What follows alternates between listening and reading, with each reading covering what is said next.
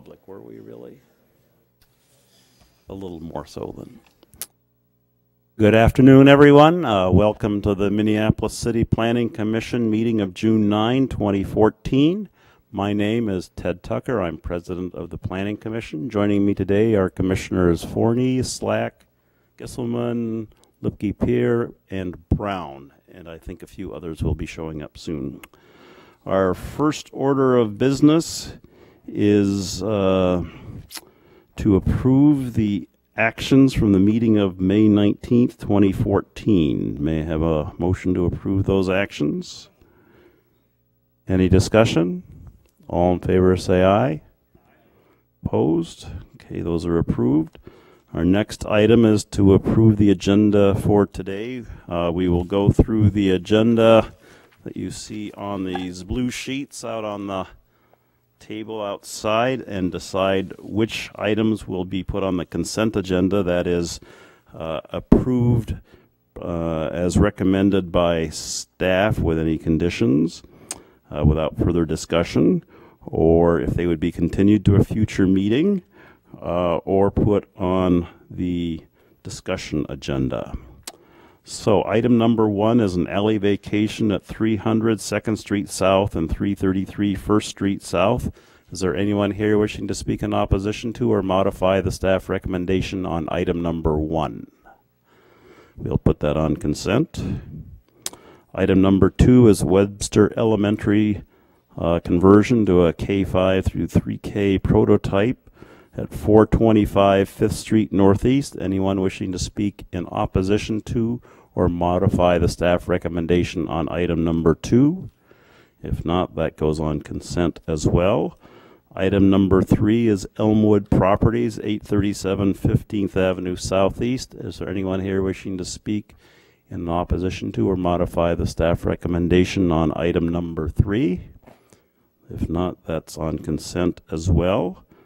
Let's see, item number 4, Severson Porch Expansion, 3900 4th Avenue South. Anyone wishing to speak in opposition to or modify the staff recommendation for item number 4? If not, also placed on consent. Item number 5, Carmel West, 312 Lake Street West, will be continued to the meeting of June 23rd, 2014. Item number 6, Blaisdell Apartments, 2118 Blaisdell Avenue, will also be continued to the meeting of, is that the 23rd? June 23rd, 2014. Item number 7, Mount Olivet Lutheran Church, 5025 Knox Avenue South. Anyone wishing to speak in opposition to or modify the staff recommendation for item number 7? If not, we will put that on consent as well. And item number 8 is Friendship Store, 317 38th Street East, 3800 Clinton Avenue South, and 3805 3rd Avenue South. We will be discussing that. So the agenda is items for the consent agenda to be adopted as recommended by staff without further discussion. Items 1, 2, 3, 4, and 7. Items number 5 and 6 to be continued to the meeting of June 23rd, and item number 8 to be discussed. We have a motion to approve the agenda as amended. Any discussion? All in favor? Opposed? Okay, that is our agenda. We move now to the report from the Committee of the Whole. Commissioner Brown. Yes, thank you, Mr. President. At the May 22nd Committee of the Whole meeting, we considered land sales at 5227 Girard Avenue North, 1977 West River Road, and Downtown East Block 1. And at that meeting, we voted that all of those land sales were consistent with the comprehensive plan. Thank you very much. I have a motion to find those consistent with the comprehensive plan. Any discussion? All in favor say aye. Opposed? Okay, we find those consistent with the comprehensive plan. We move now to the public hearings. First item, may I have a motion to continue to the meeting of June 23rd, items 5 and 6. Any discussion? All in favor say aye. Okay, those items will be continued.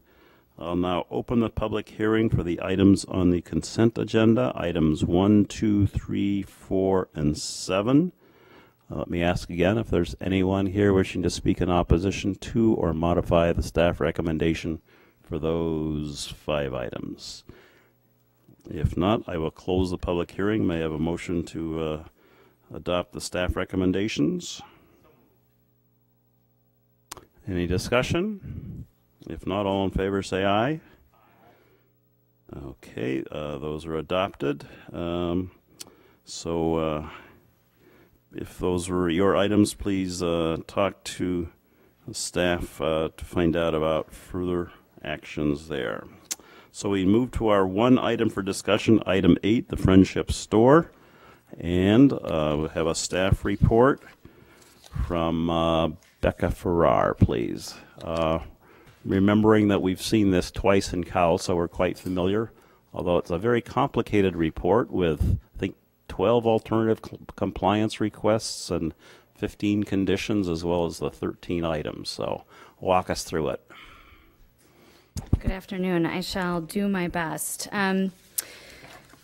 The applications that are before you, of course, are the property first located at 317. Our map is not focused. Is that something you can do? Usually they do or it in-house. The booth has to do that. There we go. Okay. Thank you. All right. So again, the properties that we're looking at that are before you include 317 38th Street East, 3800 and 3808 Clinton Avenue South, and 3805, 3815, 3817, 3821, and 3825 3rd Avenue South. So there are 8 parcels in total that comprise a development site. The applicant, of course, is Seward Co-op, and they're proposing to construct a new 2-story or 35-foot tall, approximately 21,295 square foot grocery store. So the subject parcels are obviously those that are highlighted up on your screen. I'm going to show you in just a minute a site plan. Hopefully I've sort of simplified all of the applications, and I'll run through those in just a second. But of course, this is the context. It's located across from Sabathani Community Center, across 3rd Avenue. There's some new townhomes that are constructed here. There's sort of a small commercial building that's zoned C1 in this location, a single-family home, kitty corner across the intersection, across 38th. On the subject development parcel, of course, there is the building that was formerly occupied by the church. There's some vacant parcels that front along 38th Street. There's also a single-family home that's located along Clinton that would be demolished as part of this application. And then as you go down the block, 3815 is currently vacant, which is part of the larger church parcel. 3817 is a single-family home.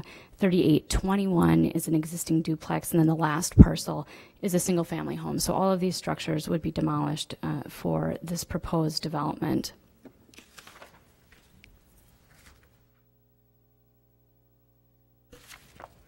So I thought it might be easier for me to run through the applications like this.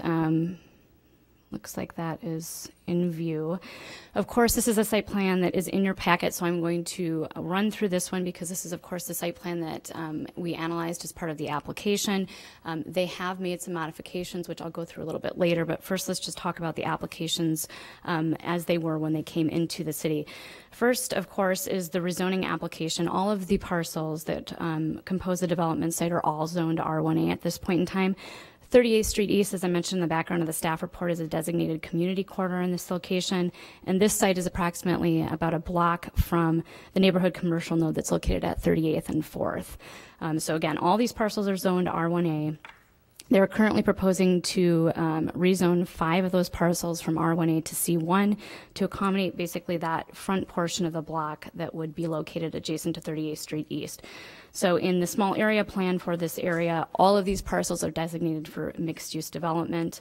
The parcels that are located basically below this line would maintain the R1A zoning. That's 3 standard residential lots, and they're proposing to rezone it to add that transitional parking overlay district, so the parking can be associated with a larger C1 zone parcel.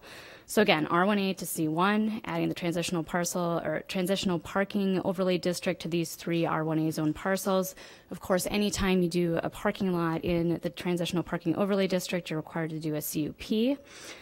And then as I've highlighted here, they're requesting a variance along 3rd from 20 feet to 7 feet for this parking lot. They are requesting on the other side of the site along Clinton. This is also a front yard. For the first 25 feet, they're required to have a setback of 17 feet. They're proposing to go to 0 feet. It's important to note that they are meeting their interior side yard requirement in that location of 7 feet. There is a rear yard setback that applies here just abutting the parking lot.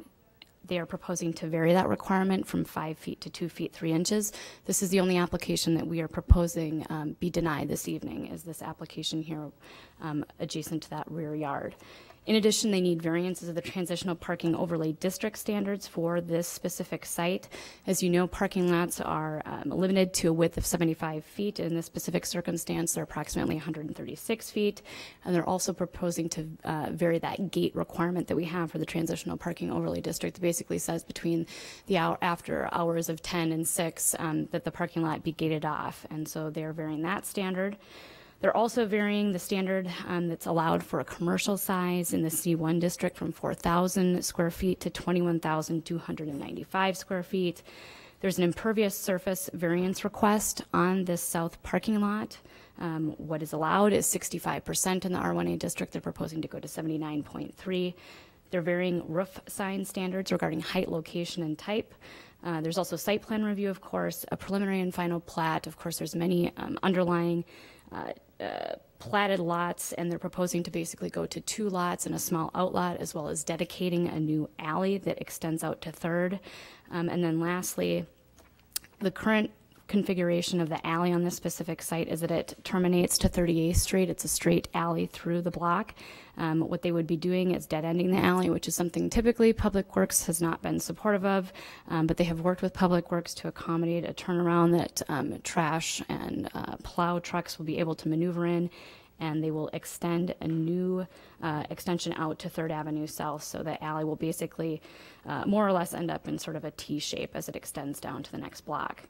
Again, this is the only variance that we are recommending, the only application this evening that we're recommending be denied from 5 feet to 2 feet 3 inches. In the background of the staff report, I do talk about the reason why we are recommending denial on that yard, and it has a lot to do with the fact that, of course, there's the impervious surface requirement, the fact that there's a 7-foot landscape yard requirement in the Chapter 530 standards, and the fact that much of the parking lot doesn't meet the interior landscaping standards because the islands are not landscaped. One thing that should be noted, however, is that the reason that the landscape islands are not landscaped within the parking lot is that the maneuvering that they propose to do on site is going to be rolling over those areas. So when they do have large trucks that come into the site, they'll be utilizing a lot of the parking lot for their maneuvering, so they're not doing it in the public street. So based on all of the different findings in the staff report, this is basically with the conditions of approval that staff put on the project. This is, in essence, what we were recommending should be the outcome. So in addition to denying that rear yard variance, you'll notice in the background of the staff report that we attach several conditions of approval to this project. There are several that are standard, but in total, there are 15 conditions of approval. And some of those would have basically resulted in the configuration of the parking lot looking like this. So I want to run through this, and hopefully this will make sense, even though I've drawn it in. Of course, this isn't to scale.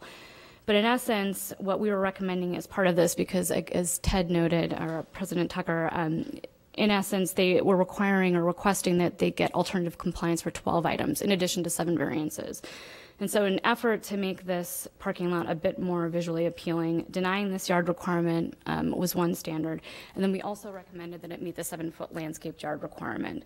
And so as we were doing sort of the tabulations about how that would work out, it appeared that if Basically, there was no adjustment made on the 3rd Avenue south side.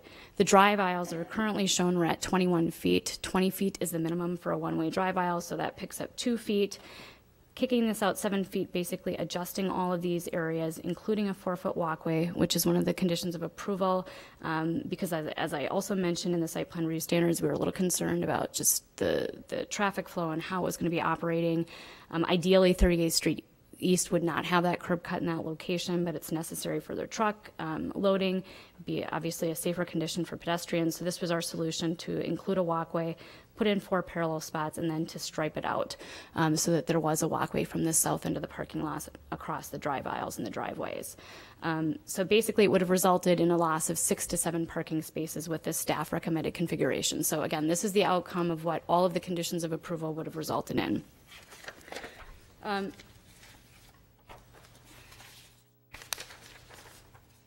So before I go into how they have responded to the comments, I do want to just, and I think this is probably for the purposes of time and also to allow other testimony, I want to just run through the site plan review conditions of approval, just so that is something that you're thinking about as I go through the revised proposal. But some of the different things that are not standard that typically you see on a site plan review, we'll start with condition number 5. And basically, this is something that we've required on buildings where we have larger tenant spaces than allowed, whether it's in the C3A district or that we have larger commercial buildings such as this. Again, this building that's proposed is 5 times larger than what would typically be allowed in the C1 district under these standards. And so the recommendation was that the building should have a minimum of 50% transparent windows given the size of the commercial space on the north elevation of the building facing 38th Street East. And the building elevation currently as it sits, as it's proposed, does meet that requirement. So I just wanted to point that out. Moving on to condition 6, I talk about it being a requirement to have 40% transparent windows on the west elevation of the building. And of course, this is facing the large surface parking lot. There's a bus stop across the street at Sabathany, and there's also one across 3rd Avenue. So we felt that it was important to have a lot of glass and fenestration facing that elevation. Currently, as the building is designed in the packet, it does not meet that standard, so they would need to increase their window percentage on that elevation. There are a couple others, no plain face concrete block, which we know is not a permitted material, and they have no issue with that aspect. Another component of the building that we requested some changes, and this goes to the first floor plan that was submitted for the project. And so actually I'm going to zoom out just a touch so that you can see both of the components that we were concerned about. So as you know, and as it was proposed at the Committee of the Whole, and again, I'm taking this project over from Kimberly Holeen, who did all of the initial legwork on this. I meant to give her credit in the beginning.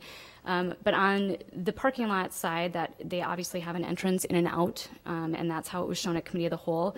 But this elevation or this component or the interior programming of the building in this location has changed since you last saw it. And what we express in the background of the staff report is how concerned we are about that, not having an active corner, and how there needs to be transparency. What's shown in this area is an elevator storage room. The last time that you had seen it, it was an entrance to the building. So there had been some adjustments here since the last Committee of the Whole meeting. In addition, at that Committee of the Whole meeting, you had talked about them incorporating a entrance off of 38th Street that was more mid-building and not so close to the surface parking lot into that common vestibule that I was just talking about. So they have put an entrance in that location, but staff's concern in this specific situation is that the doors don't face the street. They face interior, and there has not, at least in my recent recollection, been a building that we've approved where we've allowed the doors to face the interior. The applicant has basically said that the reason the doors have been positioned in that way or in that manner is because of energy efficiency and trying to gain some credits that way. So in essence, what that did was that changed the elevations from the ones that you saw last at Committee of the Whole. So these are the ones that are again in your packet. It put basically an inactive corner on the building with a fiber cement board panel in this location. Again, this is the entrance that would be facing the parking lot. And then the 38th Street entrance, while there is a canopy that highlights the entrance, and I think that's important, it's not as though there's nothing there to delineate that there's a principal entrance. Again, there are no doors that actually face the street. So I just wanted to point that part out for you. So that leads to condition number 9, where we talk about the principal entrance on the north elevation of the building facing 38 shall be reoriented so the doors face the street. Number 10, again, this is just basically going over what I just said, but we basically put in this condition of approval that the elevator storage room that's located at the corner of the building shall be relocated and transparent windows shall be incorporated to provide transparency. We did further encourage them to consider incorporating a secondary entrance into a common vestibule off of 38th in order to activate that corner of the building. No concerns regarding the blank wall provision, but moving on to 12, this is the stipulation that I just talked about in that southern parking lot of including a well-lit 4-foot wide walkway bisecting the center island, of parking at the south end of the parking lot, and then including some markings in the within the drive aisles to delineate pedestrian crossing. 13, again, refers to that 7-foot landscaped yard requirement that I've talked about a couple of times along that property line. So in response to this, to these conditions of approval, and again, it was because of the 12 items they were asking alternative compliance for and the 7 variances, ultimately, what they have come back with, and they may want to speak to this a little bit more, but I think they have tried to strike a bit of a compromise with us without having to lose parking. They said that the 70 spaces that are provided are critical, and so they basically worked to try and figure out a way to maintain the parking spaces that they have originally proposed in terms of a numerical amount. So when you look at this, basically what they're proposing in that south end of the parking lot is that it would comply with the 5-foot yard, and it would also comply with the 7-foot landscaping and screening requirement along that yard. So this is a completely new addition. There was no landscaping, there was no landscaped yard, and it was not meeting the setback requirements. So they're not contesting the denial recommendation on that yard anymore.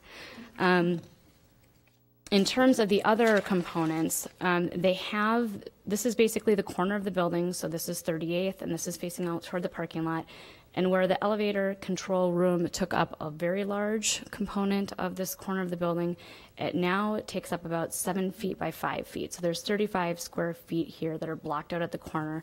They would be proposing to put a new window in this location. So it is an improvement. I think from a staff perspective, the only thing that is a consideration is, what would be here? How, even though there is glass, is it actually active? With how that space interfaces with the outside.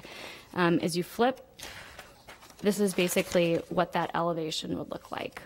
So this is approximately a dimension of 7 feet, and this is facing the parking lot. And this would be the new storefront panel that would be included. So all in all, if you follow that very lengthy description, the only conditions of approval that are being contested by the applicant at this point would be 9, 10, and 12. Again, they don't want to flip the doors to face the street on 38th, so that's number 9. 10, they're not looking to fully relocate that elevator storage room. Instead, it would be smaller, and they're not proposing to put a secondary entrance off of 38th as further recommended by staff. And then lastly, 12, they are not proposing at all to put the walkway in, and they would not need to realign the parking to the parallel spaces in that location as I had previously shown you.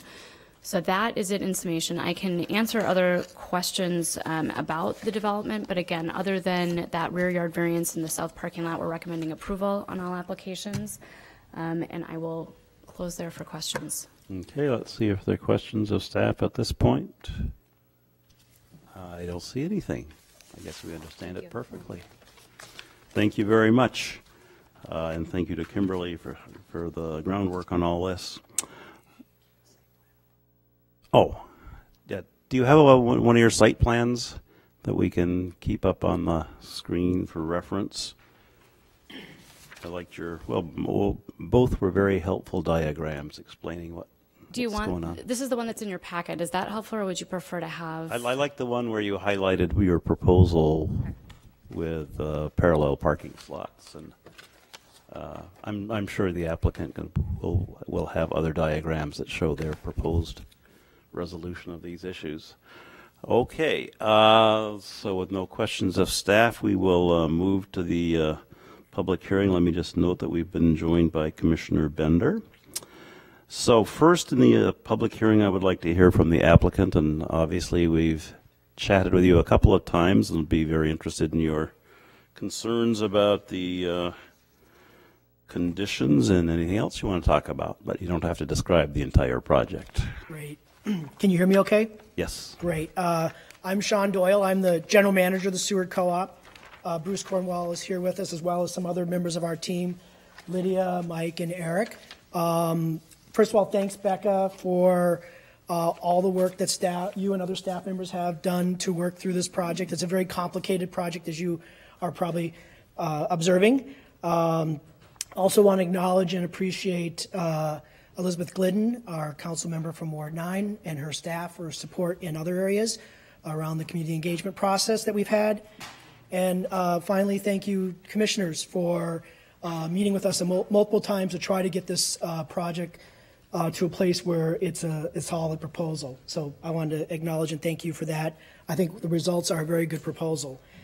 As the general manager of Seward Co-op, I'm very excited to be standing here before you with this proposal to have a grocery store built at 38th and 38th Street and Bryant neighborhood.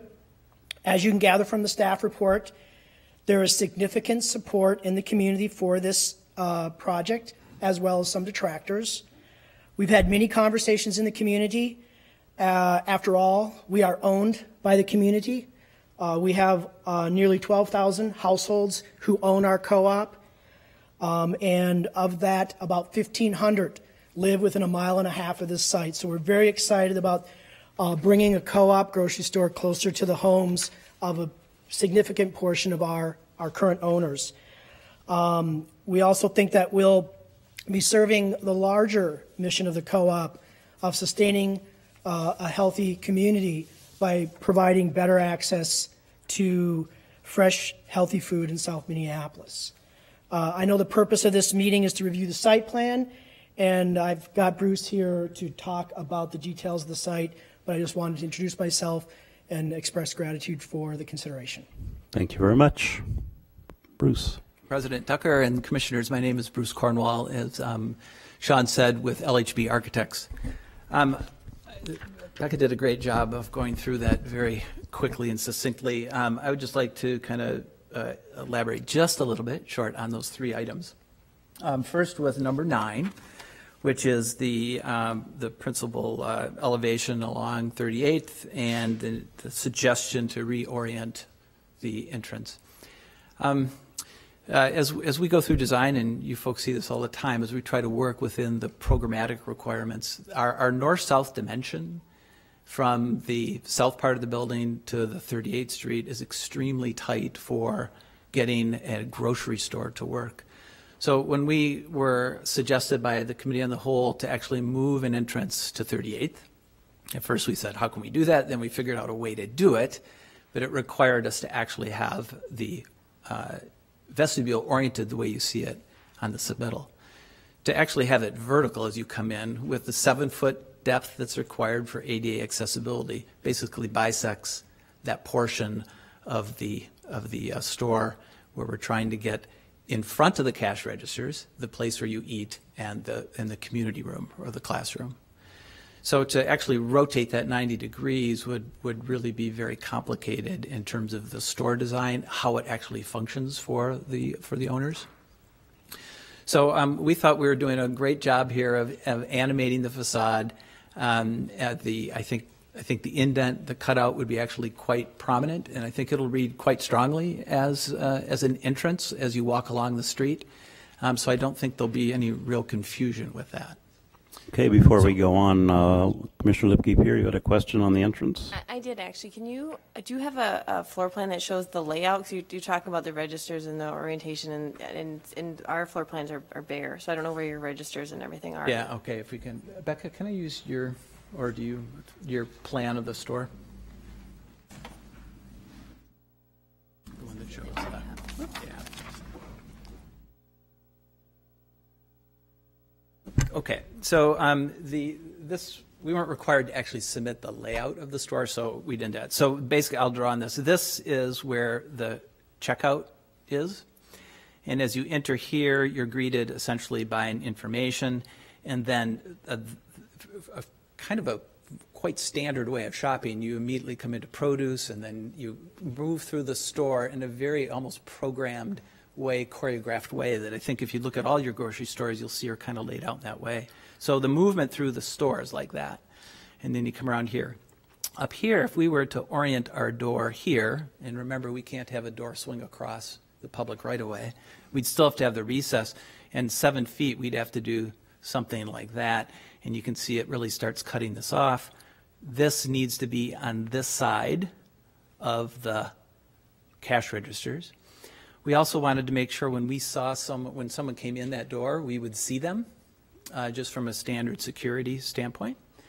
And that would also provide a nice area for the seating, which of course is on the street, and of course the classroom, which is on the street. And we think the actual cash register and that activity, I think, is on the street and very interesting to see. So we worked pretty hard, very hard actually, to kind of move it from this location to that location, and still, we think, compliant spirit with the idea of keeping the street animated, which we philosophically agree totally. So that's really number 9. Are there any other questions about that? I don't see any. Yeah, proceed. Okay. So then on number 10, which we can keep that drawing up as well, the elevator storage room, basically it's the controls room, and we've reduced it to the corner. And if you look at the elevation, we have a rhythm, it's in your packet, the rhythm of the piers and the glass. So it's a very natural place to tuck a solid portion of the building, because we have a very traditional, I think, kind of commercial retail look of that. So I don't think we couldn't really open that up to glass and keep that nice rhythm going, which again is a very typical commercial pattern. The adding an entrance there is another challenge, primarily because, again, I'll start with programmatically. Grocery stores would love to have only one entrance, actually, in terms of how they control. So the 2 is already kind of a stretch in terms of making the store work commercially and programmatically and urbanistically. The other thing there is that corner, and again, this was suggested originally when we were at the Committee of the Whole. If you remember, the site here is kind of cockeyed. So where the location is on 38th is a place where we can actually meet the grade, the natural slope, to have an entrance. But to continue the natural slope, the corner where we have the elevator now is actually not on the floor grade. So we would actually have to adjust and have some steps there, maybe more ramping to make that work, because we're kind of tucked into the hill a bit, as you will. And it's a difficult thing to kind of visualize, but it wouldn't be just as easy to plop in a door there. We'd actually have to modify the grade and have some exterior steps. Right now, when you're on 38th and you walk towards the entrance, you walk slightly downhill to get to the entrance. So what I'm saying is when you stand here, you walk downhill to get in here. Now, when I say downhill, it's all under, it's all accessible route, but it's still a slope. So when you're here, you're actually above grade. So just in terms of the complexity of all of that, it didn't seem to make sense to us. I actually really like the idea of adding this glass. I think it's actually improved things. On this wall of the, that Becca showed,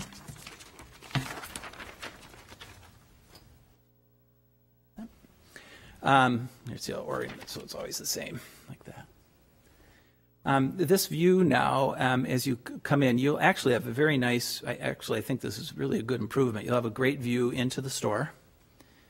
And this, remember, or maybe you don't remember, but part of our responsibility is we're trying to use different areas to tie in the history of the Sabathity Center and that old church that was there, as opposed to the structure itself doesn't have any real value, but the social history does.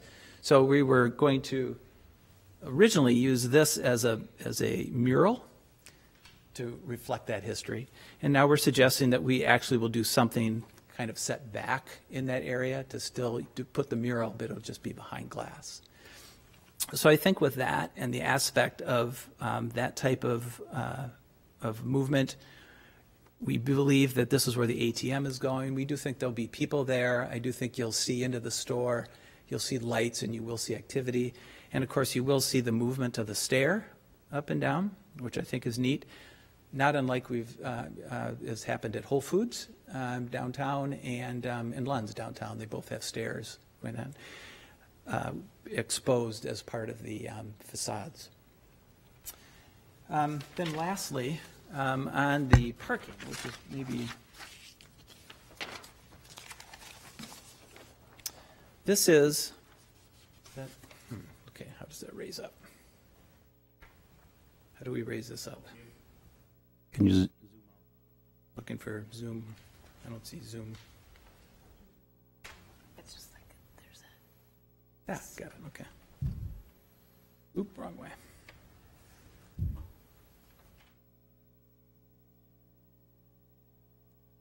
Can you see this now? So this is as we put in the application. It's a little distorted. And so, Becca and staff pointed out some of the shortcoming, particularly along this. So we went back to the drawing board, or they suggested, I should say, they went back to the drawing board and suggested this layout. And this is the one with, you can actually see in kind of hardline CAD form, that version with the 4 parallel parking, the aisle, and pulling this back, in this case, 10-8 to get that landscaped area. Officially, this does work. You can get cars around there. Remember, we're actually doing one way. Our concerns are, one, as you've heard, we've reduced parking. We have a minimum required of 31, I think a maximum of 86, and we're proposing 70. And those of you who have worked in grocery stores, we would love to have a 10-to-1 ratio. We'd like to have 100 or something to actually make the typical ratio, so we don't feel that we're pushing any limits. And we, of course, aren't achieving our maximum on site. So we are trying to maximize the number of parking spaces we can, including in our community meetings. Some of the talk was, please keep your shoppers off our streets. So we're also trying to maximize that as much, answering those questions from the neighbors.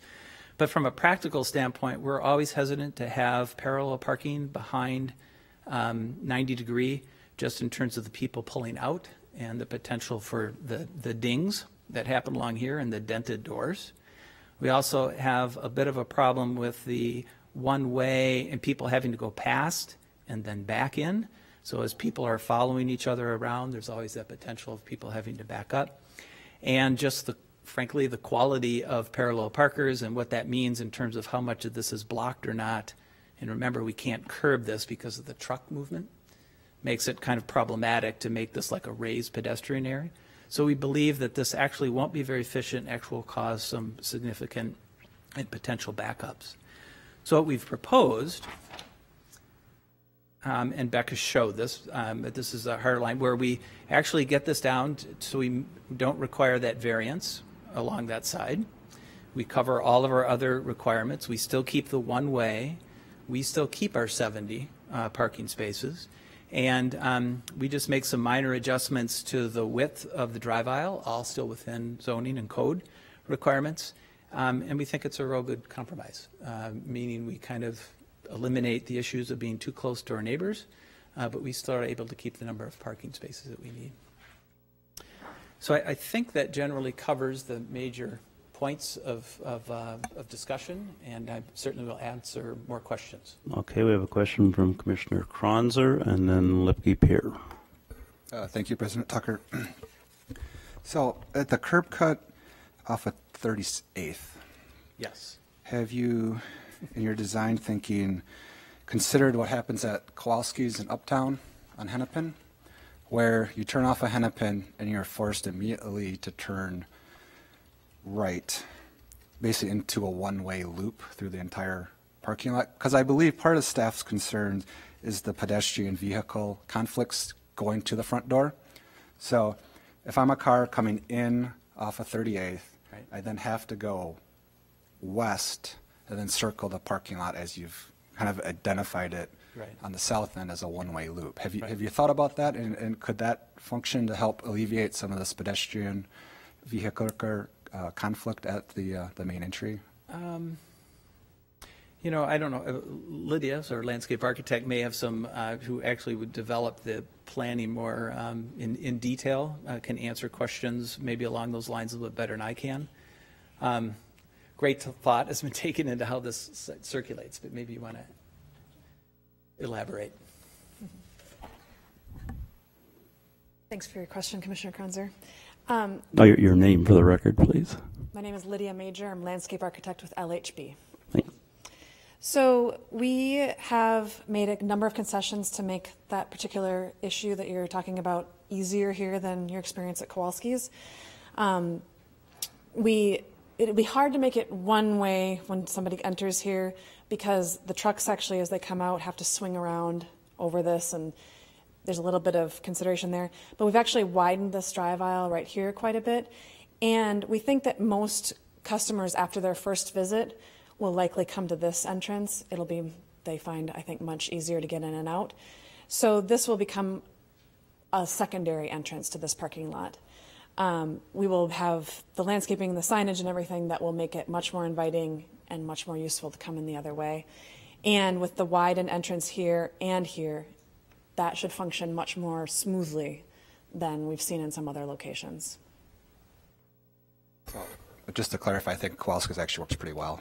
I mean, the parking lot is Very good. fairly busy all the time. I was there on a bad day then. It's a one-way thing, and everyone has to go one way. So, but what it does, though, it takes people coming off of 38th away from driving right in front of the front door. So Right. that's my thought process there. So, second question: is there a traffic seal at 38th and 3rd? Yes. There is. Okay, so that's a controlled intersection. Yes. Okay, thank you. Commissioner Lipke-Peer? Yeah, actually, I have a, since you're up there.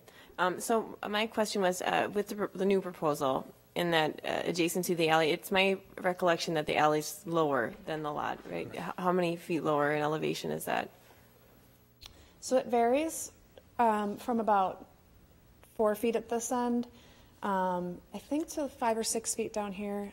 Okay, and what kind of, I assume there's a fence going on the top of this wall. Absolutely. We'll have an ornamental metal fence at the top. It'll be a residential looking but heavy duty retaining wall. And then with our new landscape space, we would anticipate doing some nice shrubbery and other things to mask the parking lot a bit more and have some plants that might actually come down over the top of that wall and soften it further. Okay. Yeah, my question was about the landscaping actually, because I don't, it wasn't a landscaping plan in front of us, but I just was kind of concerned about headlights and screening. That way the neighbors whose backyards are along there aren't constantly seeing headlights every time they want to sit in their backyard and enjoy a nice evening. Absolutely, yeah. This would allow us to do a great deal more screening, and we could go for some more evergreens and other things that would be opaque year-round. Okay, and just off the cuff, like how many shrubs and trees and stuff are we talking here? Just so we have a number. I would anticipate a spacing of 3 to 4 feet on center for those shrubs, and so we're talking about 30 or so is what I'm guessing. Seward does a tremendous job of landscaping their existing site, and they anticipate using a similar level of finish at their new site, so I would anticipate it being quite nice. Thank you. Other questions of the Commissioner Slack? Yes, I have a question going back to the interior of the building, and specifically, by building code, are all entrances, public entrances to the building, do they have to be ADA accessible? There's a percentage of them, and it's over half. So both what we've done here is all of our entrances are accessible right now. So if the new entrance off of 38th, if that became essentially non-accessible, yeah, I would have to. If Sarah were here, she'd be a concur. I believe that one would not have to be accessible. I think as long as we have that percentage of if there were 3, 2 of them were accessible, I think we'd be fine. So going back to another part of the conversation where we had asked for previously an entrance closer to the corner of the building, essentially the corner of the parking lot in 38th. Is there an opportunity for that elevator to move to the southern portion of the building? And then the entrance going there and subsequently a stair because it doesn't need to be ADA accessible? In terms of how the store is laid out and how people come to the store and might be going upstairs, we need that to be again in front of the cash registers. So when someone comes in and, for example, has a business meeting, we need them to kind of check in with the desk and then go straight up. And of course, some people need to have the use the elevator. So to push it to the south part of the store, in early ideas, we were looking at that. It never really worked very well in terms of, again, this kind of almost prescriptive layout of how stores work and how people move through a store about when you get produce, when you don't, and then being able to do that in front of the cash registers. We looked at the cash registers oriented kind of north-south instead of east-west, we'll say, and that just didn't work very well. So we're as you can see, because we have a loading dock down in that corner that's needed because we had to have all of our maneuvering done on the site. We had earlier versions where we tried to see if we could have some variances or leniency on having some turning or backing up on the street, and that was not allowed, and so then we accommodated the best we could. Other questions? I don't see any. Thank you very much. Okay, thank you. Okay, at this point, I will continue with the public hearing. Please, when you come up, say your name and address for the record, and if you haven't done so already, sign the sheet outside so we have that for the record. We have received many, many letters in our packets and then a big electronic delivery of a petition with, I think, 1,600 comments or something, very nicely organized, but we don't need to repeat all of them. A lot of them had to do with the end of a food desert in that part of town. As you can hear from the discussion so far, most of what we talk about is how the building and parking lot fit into the neighborhood, so that'd be most helpful for us to hear your reactions to that. With that, anyone who wishes to speak on this matter, please come on up and give your name and address for the record and tell us your opinions on this project.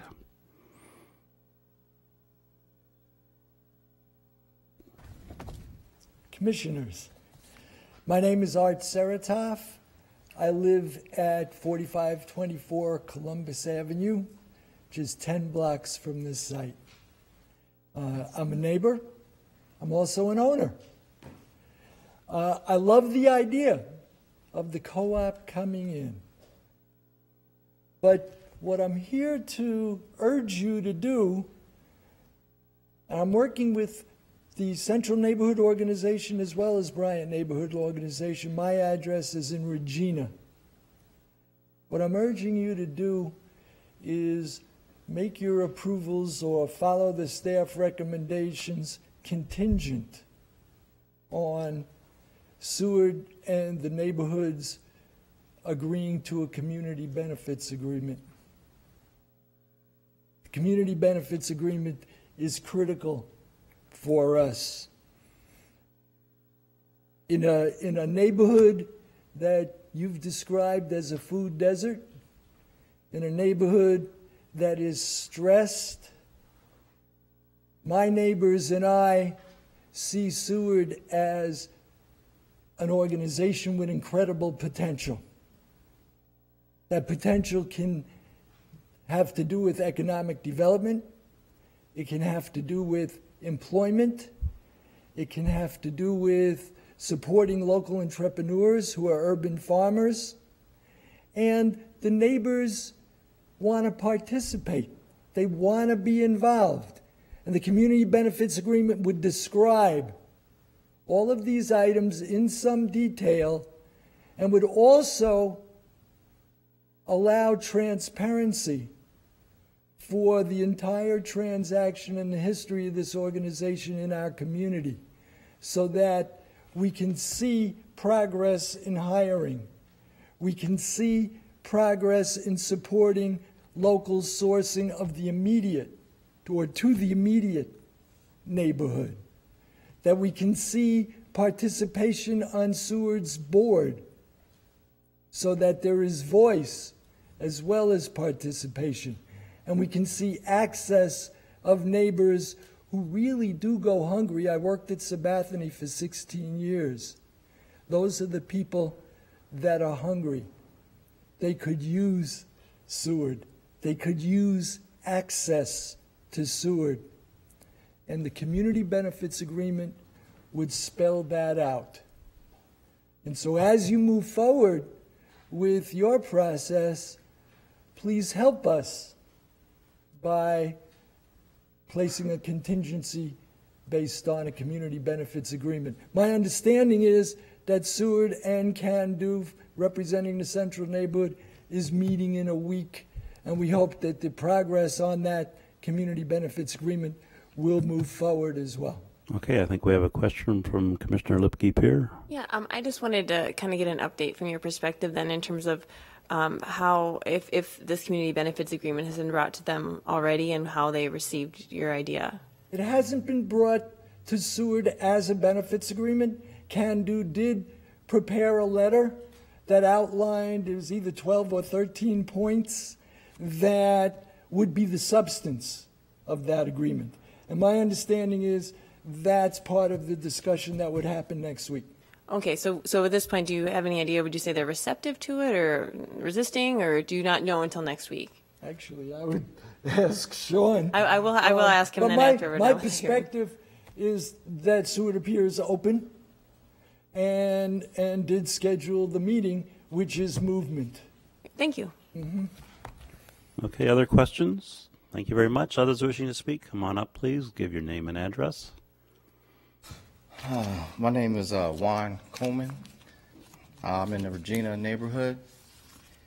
And, you know, I grew up in the Bryant Central neighborhood, and I understand the years of impact of this historically African-American community has had for multi-generations of families. I am very concerned about tonight's public input meeting notice not being communicated, and posted for 7 days, 7-day period on the location of the Greater Friendship Church site. I'm asking for additional time and notification for adequate community input on this matter and transparency. Okay. Thank you. Any questions? I don't see any. Thank you very much. Others wishing to speak on this matter, come on up and give your name and address, please. Good evening, Commissioners. My name is Claire Stoshek, 3420 Portland Ave South. I am a community member in Central who's very interested about food access and economic opportunities for my family and for my community. I also serve on the board of the Central Area Neighborhood Organization, or Can Do.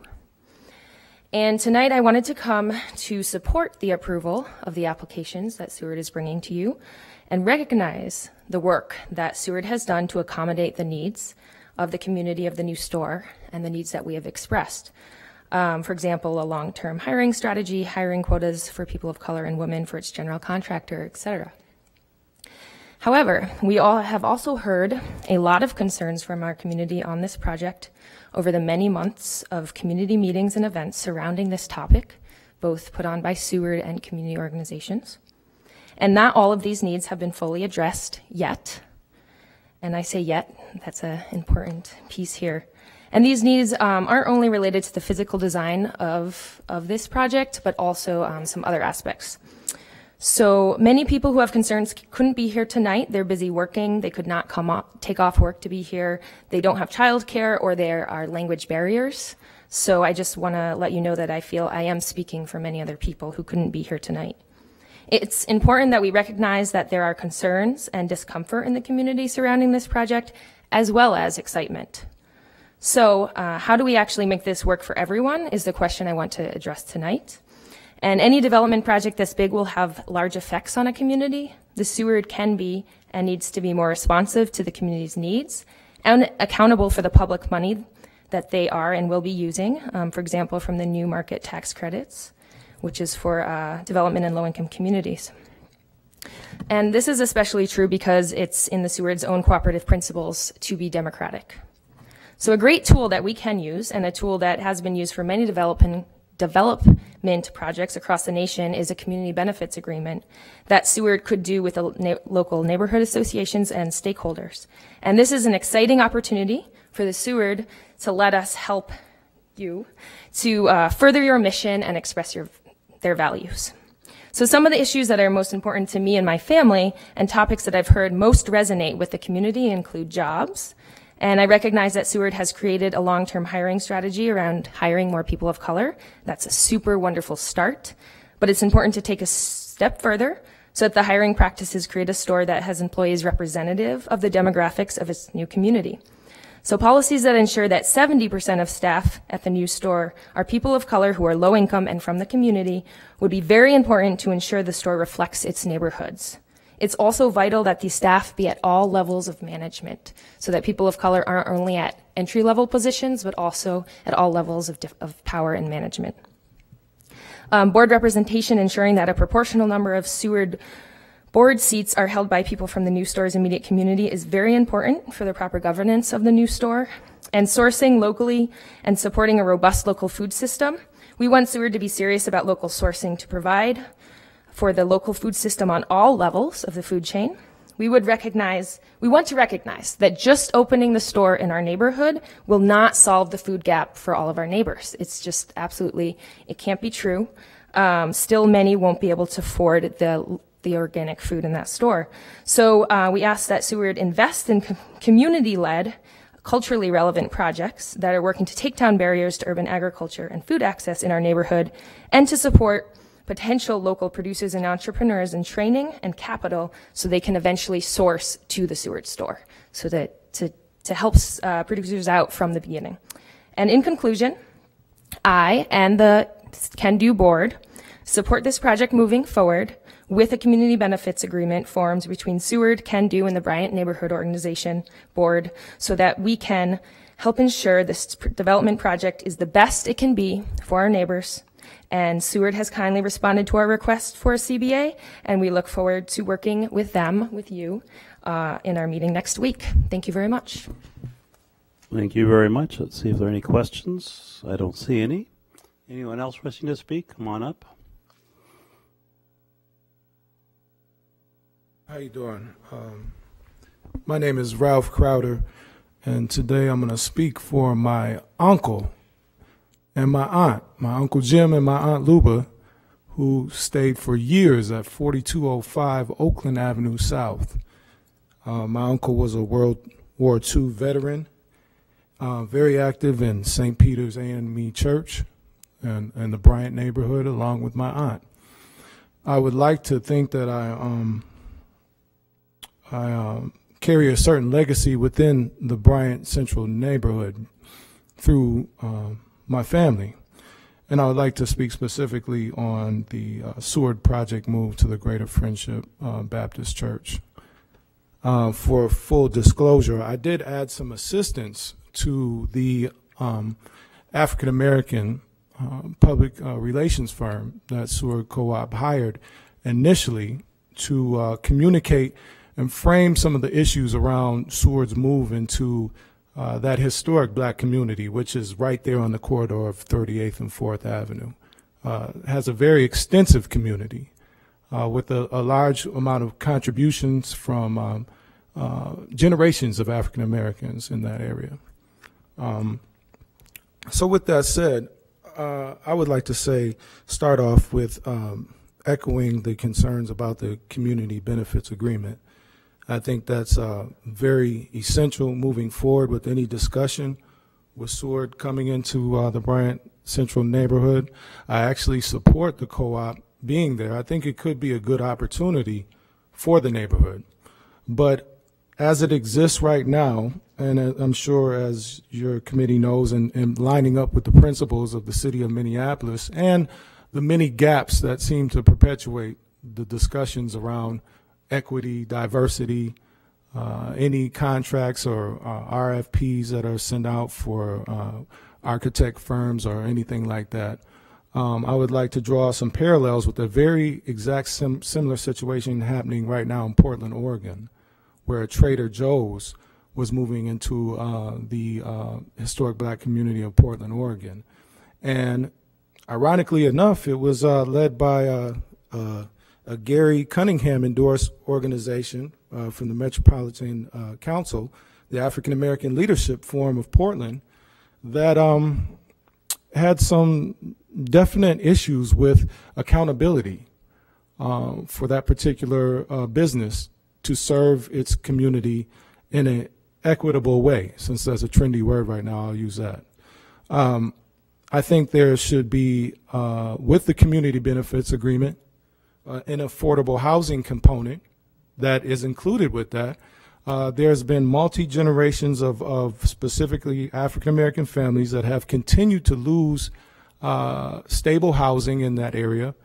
That area, the neighborhood has changed drastically, as reported by the Star Tribune in the last 10 years. There's been a large move or exodus out of the neighborhood to the suburbs for, let's just say, Section 8 housing and things of that nature.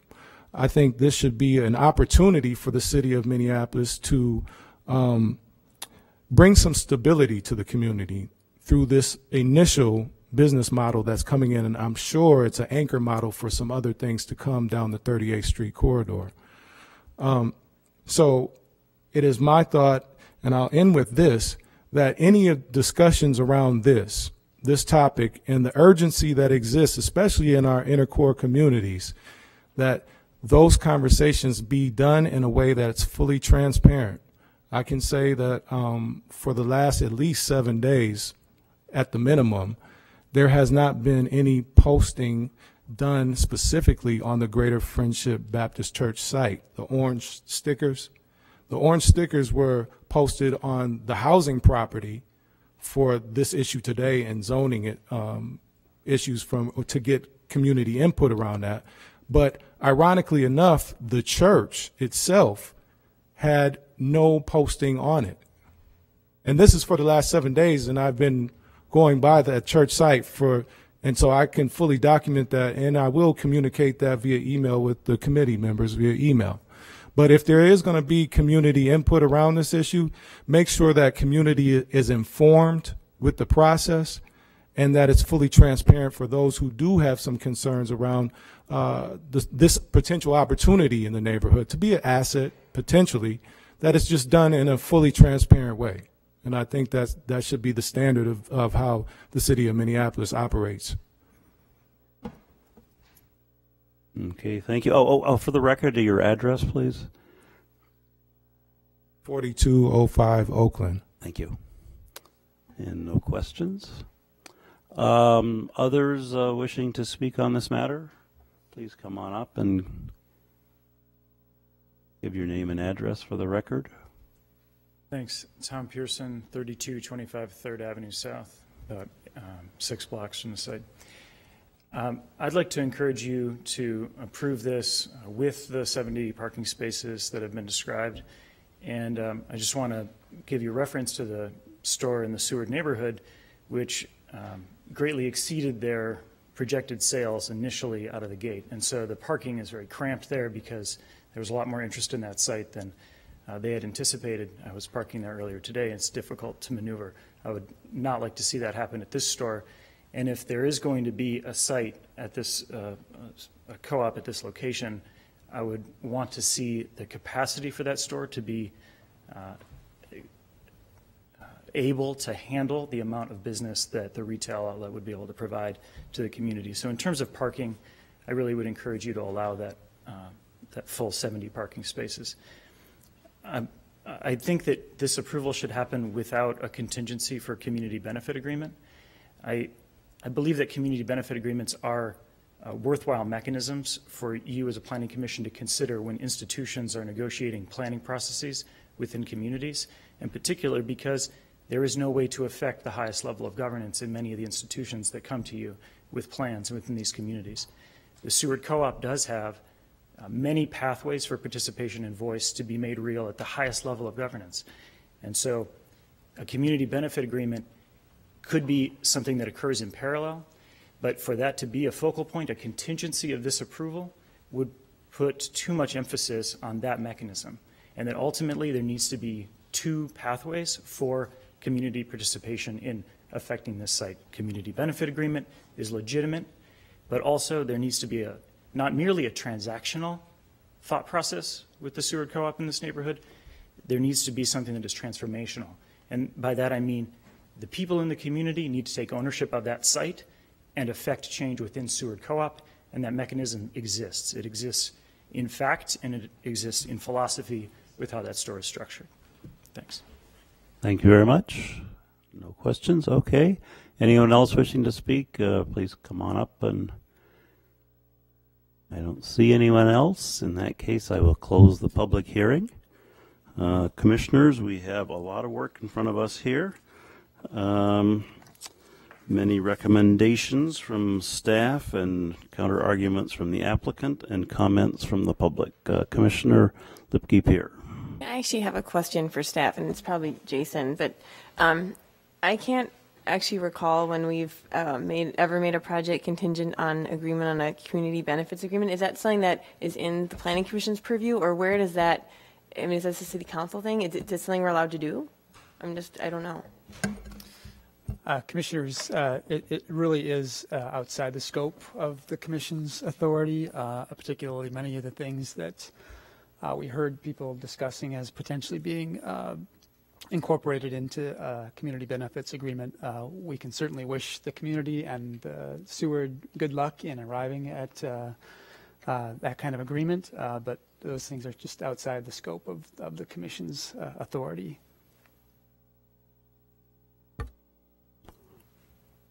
Okay. Any other comments, actions, motions? Commissioner Brown. Oh, I'm sorry. I just had a quick follow-up question for staff too. Could you just talk about the notification process? Because I believe we do mailings as well as posted notifications. Mr. Wittenberg, could you just talk about what we've done in this case? Certainly. Commissioner Bender, we have many channels of notification that go out. I wish I had the list in front of me. However, it does include notice in a newspaper. It includes notice to the neighborhood association. It includes notice to all property owners within 350 feet of all the Seward properties in question. The orange posters are supposed to be posted on the property. It sounds like perhaps there was a glitch with that. But there are multiple channels that we pursue public notification. Okay, Commissioner Brown. Yes, thank you, Mr. President. I'm going to start things off with a motion, and I will move approval of items A, B, and C. That is the two rezonings and the conditional use permit for a surface parking lot. Item C with the one stated condition. Okay, moved A, B, and C. May I have a second? Do I have a second? Okay, moved and seconded. Discussion on that?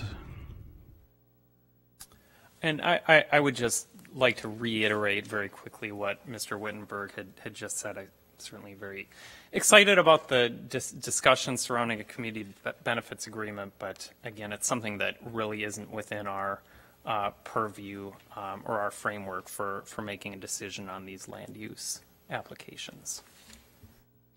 Okay, other comments on the motion for approving A, B, and C? If not, clerk, please call the roll. Bender? Brown? Forney?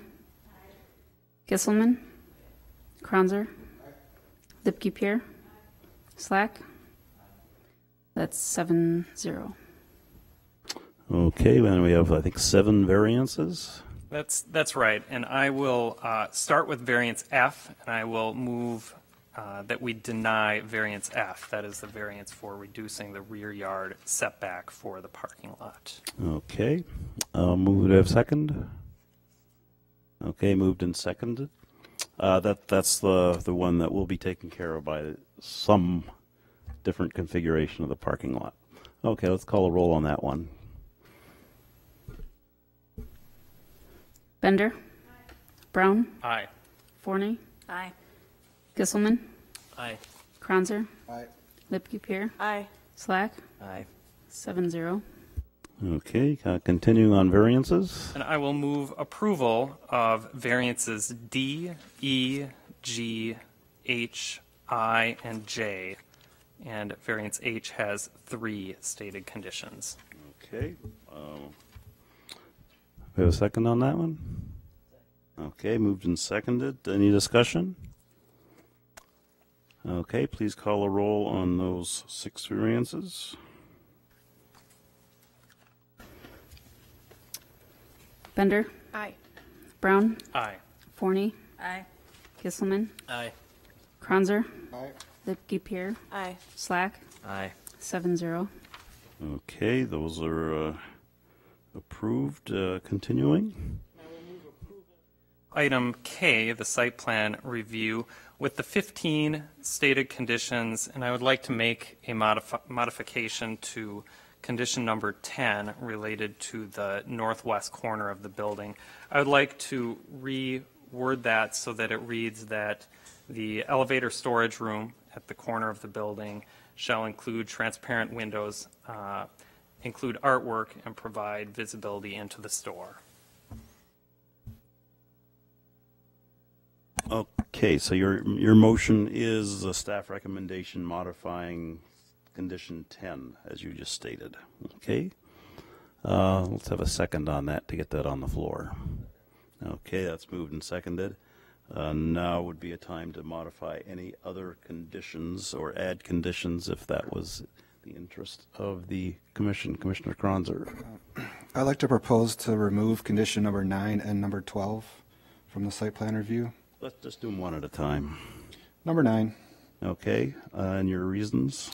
So I was walking here on the street, and as people walk, they walk parallel to the building face, and they're actually looking towards the doors as you walk parallel to a building face. So with the canopy and with maybe some concrete treatments, I think that entrance will be fairly well identified. And I believe the applicant is true with the dimension of the north-south dimension of the inside of the store is really tight, and accessible vestibules are enormous wastes of space, but we need to do them per the building code. So it would really dramatically disrupt the inside of the store. I think the applicant has done a very good job coming up with compromises that we've asked for.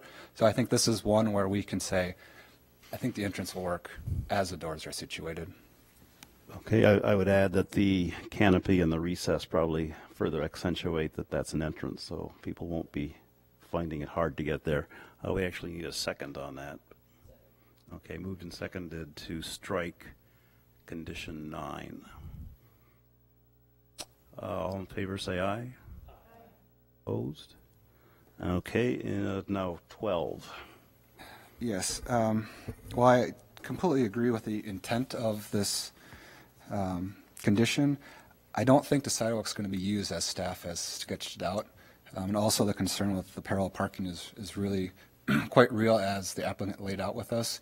Having a one-way drive with people trying to parallel park and people trying to exit the parking lot, it's going to be a nightmare. So with the added green to the east side of the lot, I think that's actually going to be a better benefit than trying to get a pedestrian space that's going to be very little used in that lot. So I think the trade-off is with denying that variance for the setback on the rear side. Okay, so that's the motion to strike condition 12. Is there a second? Any other discussion? Okay, all in favor of that motion say aye. Opposed? Okay, we'll strike that. Any other modifications to the site plan review conditions? If not, our main motion is to approve the site plan review with, now what are we down to, 13 conditions and a modification on what has been numbered condition 10. That sound right? Okay.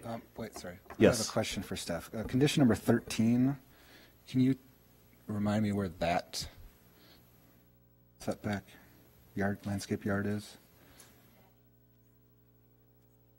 Variance, so the modifications they're showing this evening would comply with that requirement. So there would be no reason to eliminate that condition of approval. Okay, any other discussion on the main motion? If not, clerk, please call a roll. Bender. Aye. Brown. Aye. Forney. Aye. Gisselman. Aye. Cronzer. Aye. Lipke-Pierre. Aye. Slack. Aye. 7-0. Okay, continuing, two more. Move approval of items L and M, the plat and the vacation. Second. Moved and seconded. Any discussion on items L and M? Seeing none, please call a roll on those two applications. Bender. Brown. Forney. Gisselman. Cronzer. Lipke-Pierre. Slack. 7-0. Okay, thank you very much. That completes business on that, and we trust that the Seward Co-op will continue working with the Bryant and Central neighborhoods in the spirit of a community benefits agreement. And as was pointed out, your governance structure allows for the community to get in and modify the way the store operates in their neighborhood. So we look forward to that. Thank you very much. That concludes our business. Any announcements, Mr. Wittenberg? Just a very robust committee of the whole agenda this Thursday. Very robust. You're bringing in dinner for us? I'll bring something. Thank you. Okay, thank you very much. We are adjourned until June 23rd.